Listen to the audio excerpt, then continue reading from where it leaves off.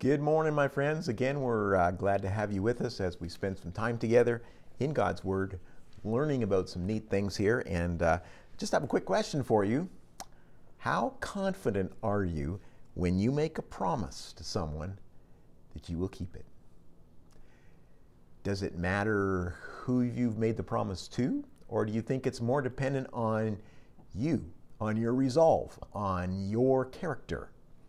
You know, we're going to look at that in a little bit, but I left you last week with probably one of the most sad accounts in the Bible, at least as far as I can see, the betrayal of Jesus by Judas Iscariot.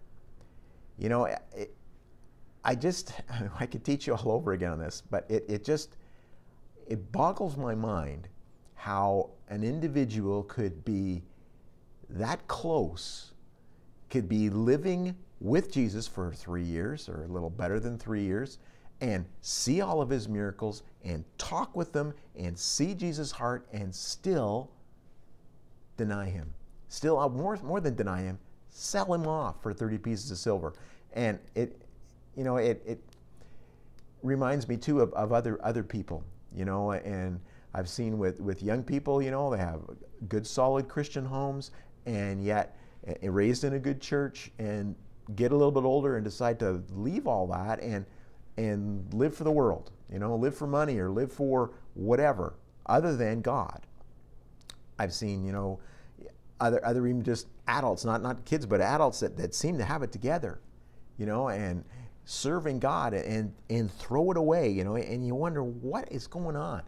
But anyway, that's not what I want to teach on this morning. We looked at Judas last week, but as that happens, all right, and we see that in Mark chapter 14. Grab your Bibles and flip there if you will, while I keep talking here. But we're going to carry on, and that's where we left off. And I do want to point out one thing. It can be very difficult as we look at Matthew, Mark, Luke, and John.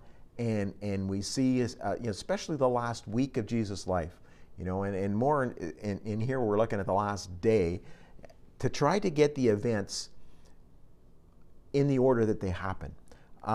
It really seems that, the New Testament writers were not so much concerned about the chronological order as they were each small individual event that happened. All right, the message behind each of those events was more important. And we look in our day and age, we're used to looking at watching movies or something like that, and we kind of expect to see everything as it transpired, and they don't seem to be concerned with that.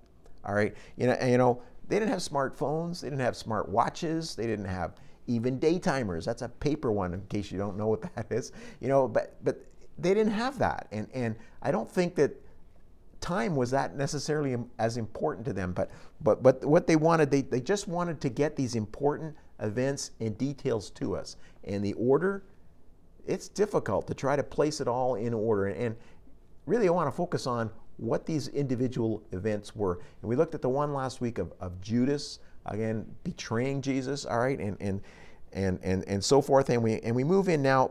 I just want to take a look at verse number 22. We're going to actually look at verses 22 down to verse 31, and you're going to wonder, why are we going to stop partway through this one little thing here, But bear with me. There's just some things that I think it's important for us to look at and to understand. Excuse me. Mark chapter 14 and verse 22, all right? It says, and as they did eat, so it gives us a little timestamp there. It's during the meal, okay? But and as they did eat, Jesus took bread and blessed and brake it and gave to them and said, take, eat, this is my body. All right, so as they were there, you can call it whatever you wish. If you want to call it the Lord's table, if you want to call it the Last Supper, the Lord's Supper, the communion, it really doesn't matter. Those terms, those titles are things that we've given to it. I don't believe they're anywhere in here. You can find it for me and correct me here. But my point is this, it's Jesus was teaching them something here. And these are two elements that were common at most meals. All right, they would have bread and they would have grape juice, all right, or fruit of the vine as it's called here. And we're going to look at that in just a little bit here. But in specific here, because it was the Passover time, the bread is unleavened bread, all right? What that is, it has no yeast in it, hasn't been allowed to rise at all, and it's important that you understand that throughout the Bible, in Leviticus and on through the Bible, leaven is always used as a picture of sin, okay? So hence when Jesus is using this bread and breaking it and say, this is my body, Jesus didn't have any sin. So it's important that the bread, although the Passover, that they had to have unleavened bread, it's important also in the picture that Jesus is making, he doesn't have any sin in him. And that's why it is unleavened bread. We go to great extents when we have the Lord's table in our church to make sure that we have unleavened bread. We just don't go and buy some saltines and throw them on the plate there. It's unleavened bread that we use, because that's what Jesus used here in the picture. And I think it's important when something is specific here that we stick with what is there, okay?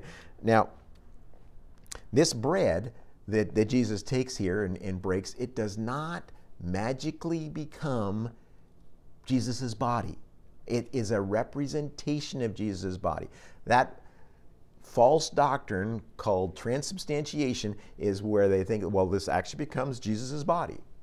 I am not a cannibal, all right? I like meat, but I am not going to eat somebody else, and especially not Jesus, all right? And that's not what it's talking about. It is something that represents Jesus' body as it's broken. Now, point to note here is his body was not, his bones were never broken, okay? But his body was pierced, so it's broken by being pierced and being beaten and so forth, but no bones were ever broken. But the body is broken here. It says, this is my body which is broken to the point of it dies, okay? That's broken, dead is broken, all right? But it's a simple object lesson that Jesus is using here. And Jesus used object lessons all the time. We see that, in his parables and in other things that he's just trying to teach, he would, talk about the plants, he would talk about whatever is there and use that to teach and to show what he is trying to say. And he used the same thing here, although with this one, it's a little bit different. He gives this object lesson of this bread and this fruit of the vine that represents his blood, but he does something else here. Like, again, it's important that we look at other passages and compare Scripture with Scripture so we get the whole picture. Mark just records a little bit here. He says, take, eat, this is my body. But if you keep your finger in Mark, we're coming right back there, and you go over to 1 Corinthians chapter 11, this is the passage that we generally read and look at when we are taking part in the Lord's table. But in 1 Corinthians chapter 11 and verse 24, it says, and when he had given thanks, he brake it and said, take, eat, this is my body, which is broken for you. This do in remembrance of me. All right, so it's important here. This is a command that Jesus, he says, do this in remembrance of what I am going to do. All right, which the disciples still didn't clue in on, but we're going to see some other things here. So as it moves on, okay, let's look at verse 23 down to verse 25, and it says, and he took the cup, and when he had given thanks, he gave it to them, and they all drank of it. And he said unto them, this is my blood of the New Testament, which is shed for many. Verily I say unto you, I will drink no more of the fruit of the vine until that day that I drink it new in the kingdom of God. All right? Now, just want to take off on a little segue here for just a second here. And we notice here that it says, verily I say unto you, I will drink no more of the fruit of the vine. If you look at the parallel passage in Matthew, just jot this reference down, because it's this particular event that is happening here is recorded in Matthew 26, Mark 14, and Luke 22. All right, and in Matthew 26 and verse 29, what's in the cup is called the fruit of the vine. In Mark 14:25, as we've just read here, what's in the cup is called the fruit of the vine. In Luke 22, verse 18, it is called the fruit of the vine. If we look if you still got your finger in 1 Corinthians chapter 11 and verse 25, it just refers to it as he does here when he says, and he took the cup. He just refers to the cup. Never in any of these things is it ever referred to as wine. Now, just to clarify things here, and I'm not going to get into a great deal, the whole idea of alcohol versus non-alcohol and so forth is not the point of this lesson that we're looking at here. But wine is sometimes used in the Bible referring to alcoholic wine. We know that Noah, when he came out of the ark, he grew the vineyard, he had some wine and he got drunk. That's That's alcoholic wine. But it is also used, sometimes when it just says the word wine, it is referring to non-alcoholic wine, grape juice, all right, in essence, or new wine, all right? And it is the fruit of the vine. They would go to great lengths. Now, they did make alcoholic wine, no doubt about it. But they also went to great lengths to preserve the fruit of the vine so that it did not ferment. And they could do that by keeping it cool, putting it in containers under running water, like in a brook somewhere, would keep it down to a certain temperature, or they could take it and they could boil it down and take most of the moisture content out, so it ends up being like a syrup, similar to what we put in our fountain drinks at, we go to Wendy's, all of a Diet Coke, and there's a syrup that goes in, and then the carbonated water. Well, they didn't have carbonated water back then, at least I don't think they did, but they would take this condensed down, boiled down syrup that they had, called must actually, but I mean there's other things that it's called must as well, but they would take this and they would mix it in with water, and they would have some fresh grape juice, if you can call that fresh grape juice coming from a concentrate. But at any rate, they would have that and it would be preserved, all right? And so they went to great lengths. It wasn't just, some people think, well, everybody drank wine. They were plastered all the time there. That's not the case, all right? That is not the case. They went to great lengths. Some of the people went to great lengths to have fresh grape juice and not alcoholic wine, okay? But there's more here. As we see here in Mark chapter 4 here, or 14 rather, in verse number 25, okay, there's something else that is special here. It says, verily I say unto you, I will drink no more of the fruit of the vine until that day that I drink it new in the kingdom of God. You know what that means? That after we go to heaven, we are going to eat, all right? That's great news for Baptists. Reminds me of a little story of a kindergarten teacher. And she said to her kids, I'd like you to bring something tomorrow for show and tell that tells us a little about who you are, all right? So these 3 kids came with some things the next day, and she says, oh, that's wonderful. Some people have come for our show and tell time. And she turns to the first one. His name is Ben. And she says, Ben, come on up here. And he says, she says, what do you have? And he says, I have a Star of David because I am Jewish. Oh, that's wonderful, Ben. Thank you. You can sit down. And there's a little girl there, and her name is Mary. Now, Mary, come on up here. And she says, what do you have, Mary? And Mary says, I have a rosary because I'm a Catholic. The teacher goes, oh, okay, thank you. You can sit down. And there's another little boy named Johnny. She says, Johnny, come on up here. What do you have? And he says, I have a casserole because I'm a Baptist. All right. We like to eat. But at any rate, that's just me being silly here. But I want you to see something here. In this passage here that it talks in Mark chapter 14 here, this is the blood of the New Testament, verse 24, which is shed for many. Verily I say unto you, I will not drink of it. I will, let me back up. Back up, 23. And he took the cup, and when he had given thanks, he gave it to them, and they all drank of it. And we look at the parallel passage of that in 1 Corinthians chapter 25. And I want to see something here. It says, after the same manner also, he took the cup, and when he had supped, saying, this cup is the New Testament in my blood. This do as oft as ye drink it in remembrance of me. We need to do it to remember what he has done. He's commanding us. This object lesson is different than the object lesson of the wheat and the tares or the 10 talents and all that, because this object lesson, he wants us to repeat, all right? He wants us to do this to remember. He's commanding to do this so that we will remember the sacrifice that Jesus gave and what he did on the cross for us, all right? This is a blessed picture of what he has done. But the question here is when we look at 1 Corinthians 11 and verse 26, I want you to see this here. It says, for as often as you eat this bread and drink this cup, ye do show the Lord's death till he come. As often as you eat this bread and drink this cup, ye do show the Lord's death till he come. How often is often? How often are we to do that? Now, it doesn't say how seldom can we do it. So, I know there's some people that think, well, we should only do it once a year. Well, to me, that's too seldom to me. Maybe I'm wrong, okay? But it doesn't also mean that, we have to do this on, you know, the third Sunday of every month, okay? It is not to be a ritual, but it is something that should be done at a frequent enough pace that it is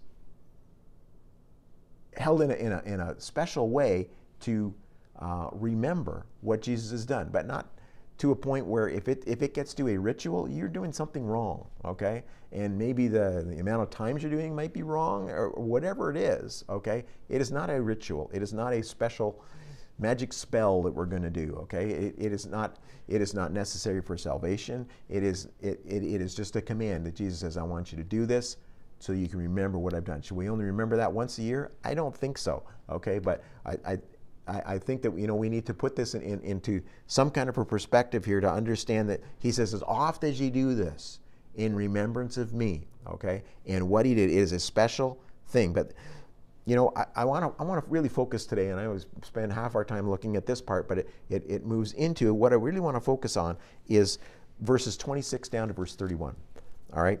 So as we look at that, let's read Mark 14, 26 to 31, and it says, and when they had sung a hymn, they went out unto the Mount of Olives. I'm just going to stop there for a second.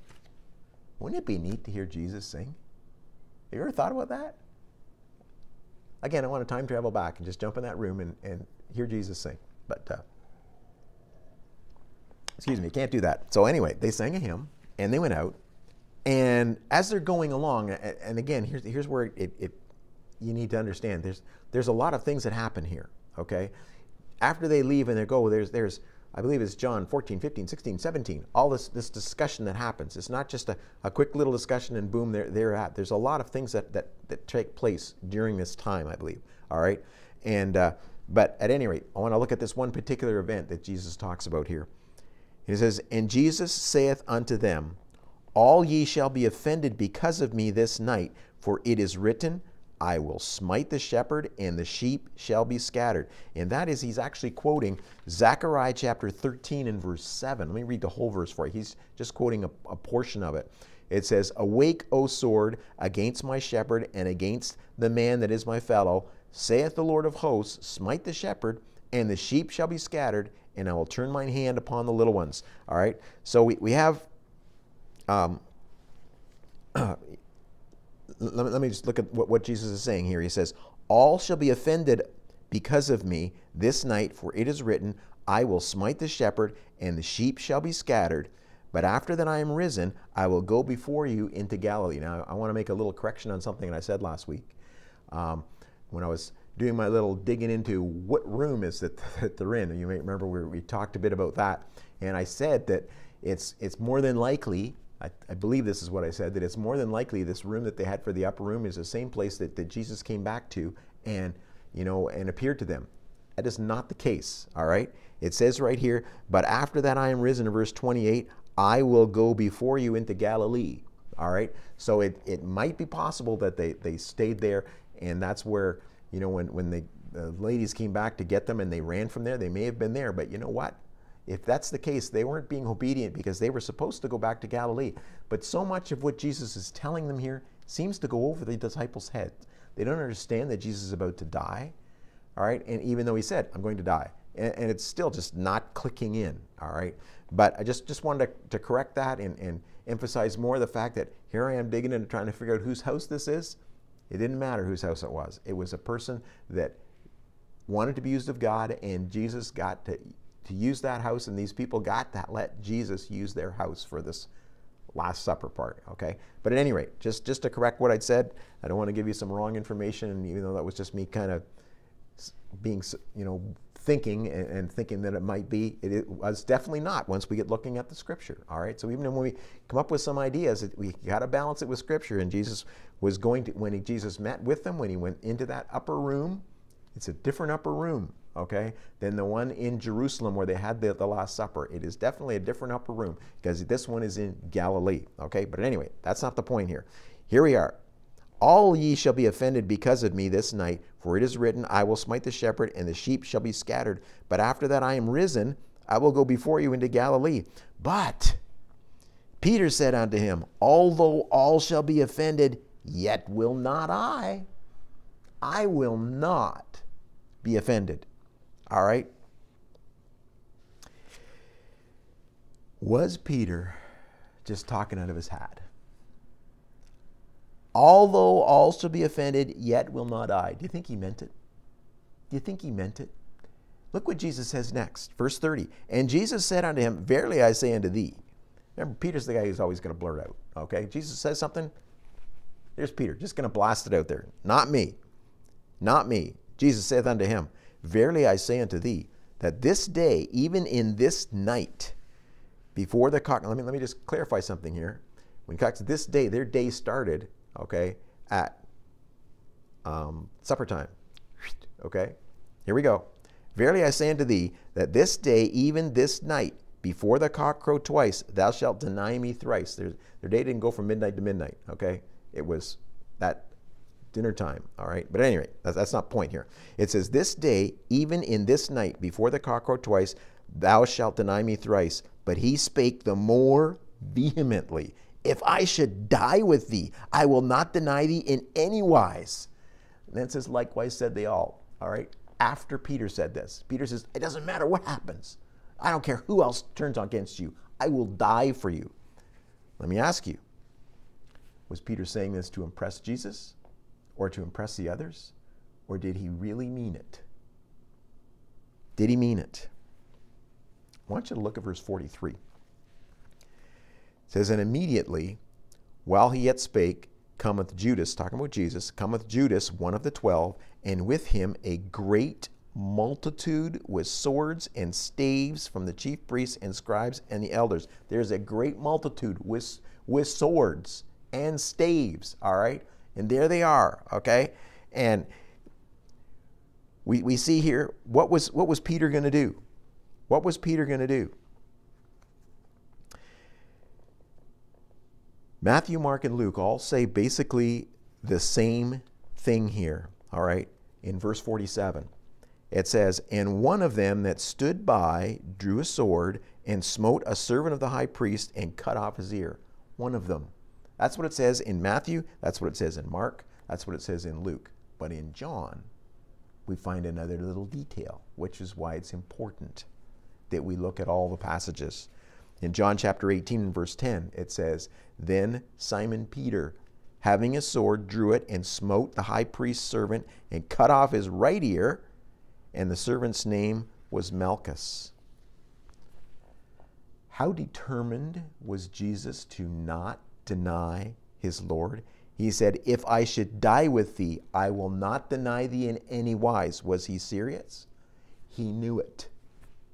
He knew it.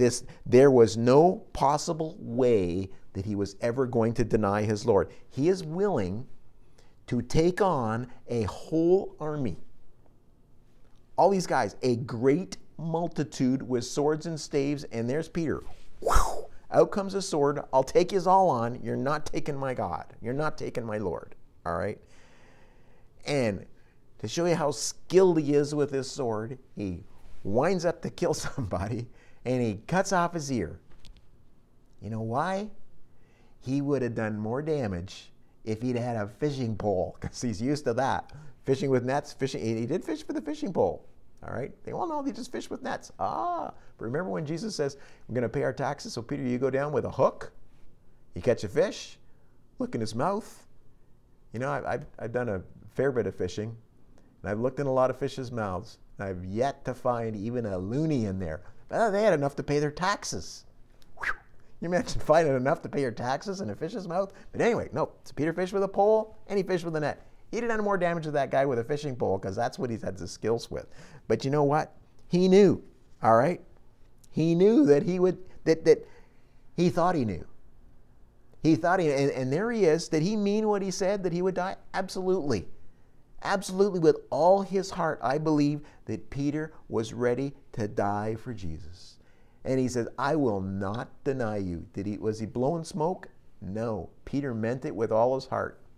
There he is. I'll take on a whole army with something I have no business holding, and I'll take him on, because I'm not going to deny you. All right? He knew, or he thought he knew. How well do we know ourselves? How well? You know, and as I was studying this out and going through my concordance and other, chain references and so forth, I come across a verse. Oh, that is a fantastic verse.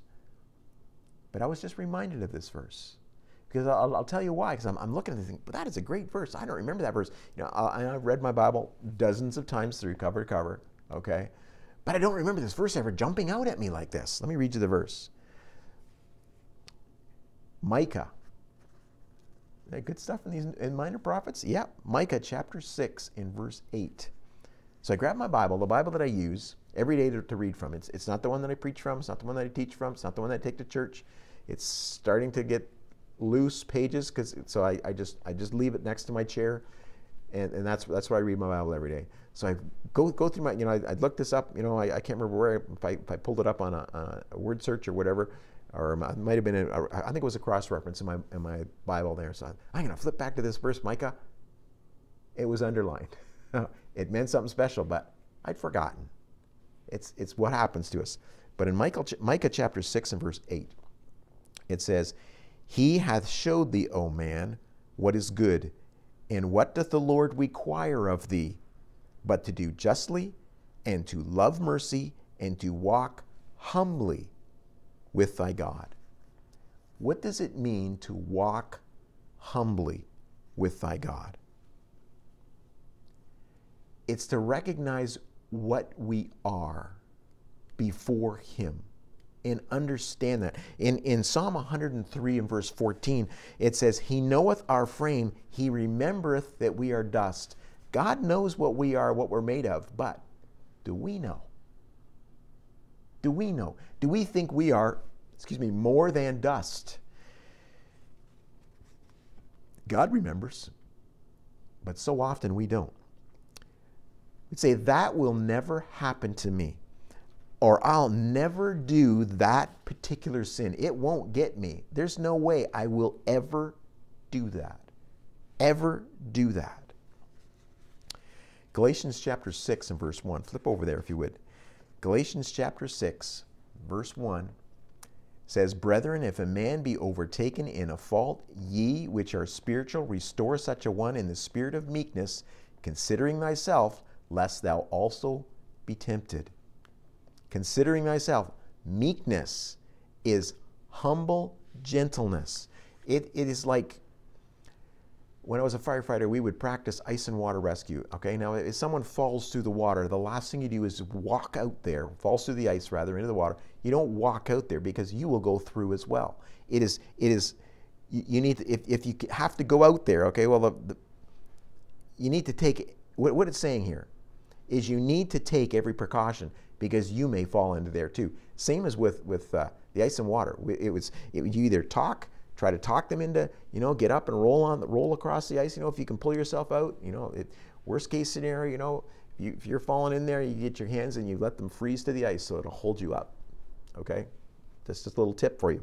But we would talk. If you can't talk them in, you would reach something for them, or pull there. If that doesn't work, you can throw something to them. The last thing you want to do is go out there. Okay, that's what you have to do.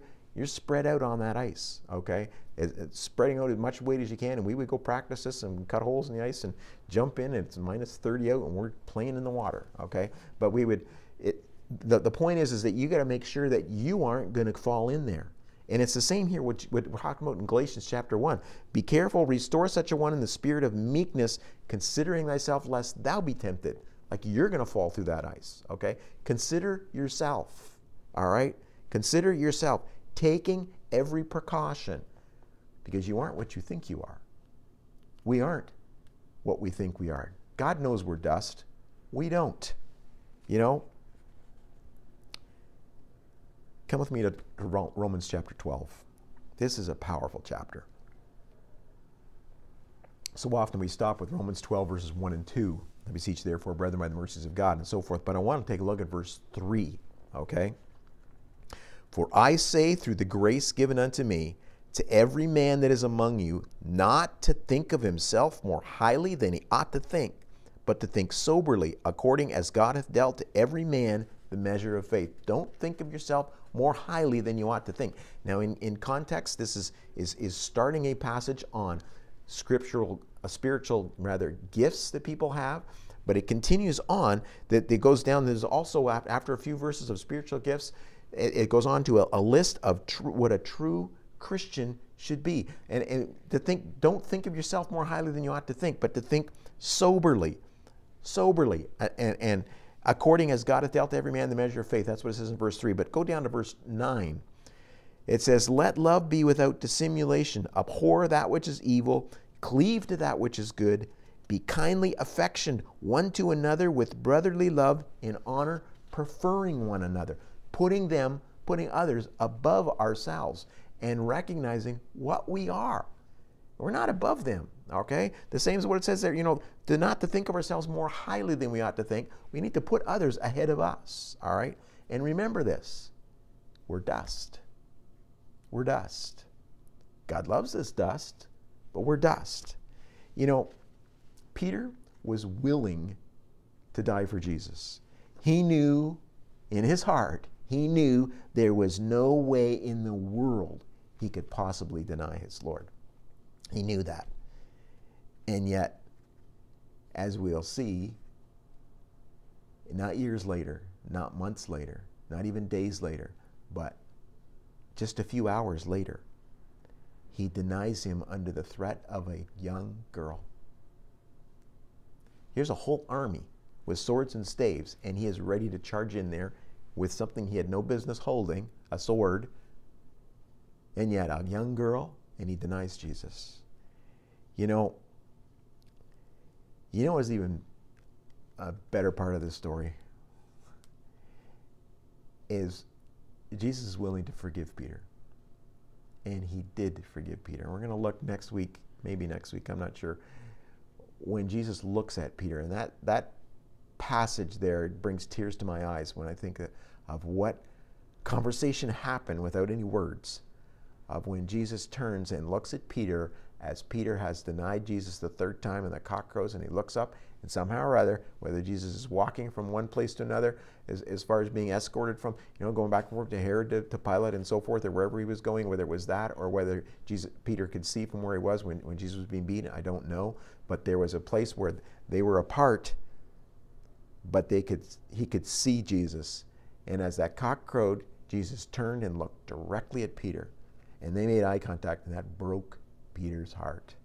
All right? But it's this. It's affecting me right now. It's what I'm supposed to do. But Jesus was willing to forgive Peter. And, when we see a brother or sister in a sin or in trouble, remember this. Don't look down on that person, because in a few hours, you could be in that same place. What did Peter do? It was just a few short hours from, I'll die with you, to, I don't know who he is, to a young girl. What threat is a young girl? Just a few hours. We need to remember that. We could be there, not a year from now. We could be there in a few hours. You may be positive.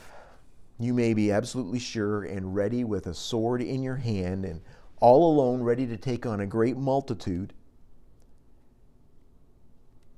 But in a few short hours, Satan could sift you as wheat, Jesus says. And we could fall through that ice, just like that person in the ice and water rescue, just like a weak brother or sister fell. Let me read this verse one more time. In Micah chapter 6, verse 8. I think you should underline it in your Bible. It's a powerful verse. And you come back to it someday and remember, boy, that is a good verse. And he has showed thee, O man, what is good. And what doth the Lord require of thee, but to do justly, and to love mercy, and to walk humbly with thy God. Shows us what we should do. What should we do? We should live justly. What should be our motivation? To love mercy. How should we walk? We should walk humbly. And where should our confidence be in? Not in me. My confidence should be in God. And what doth the Lord require of thee? But to do justly, and to love mercy, and to walk humbly with thy God. we serve a great God. Our trust needs to be in Him, because our trust in us is thin ice. Have a great day.